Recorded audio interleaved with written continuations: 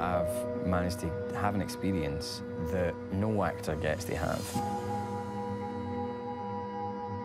I hope we'll give the audience something really tangible that they can hang on as this thriller rattles along.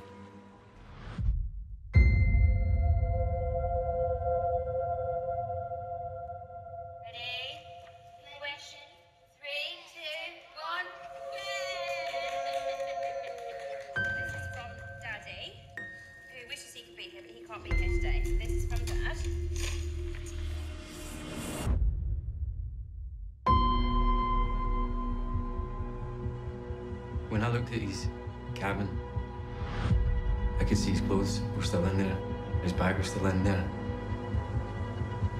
We continue to interview everybody who has come into contact with your son. Ethan!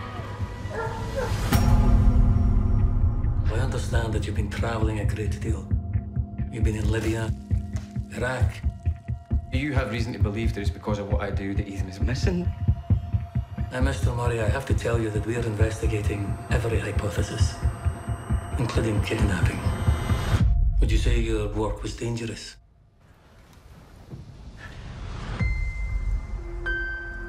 Have you even thought? What sort of father you've been to your son? I know I'm a bad dad. I know I'm never here. But I think I found something. Just have a look at this. At 2 o'clock, I get a call from this man. He's higher up than anybody in the police force. They asked me to come off this case. You're on your own, Mr. Murray. Theo, what's been going on here? Do you know the cops came into the office? They've got the computers, they've got the hard drives, they've got Iraq files.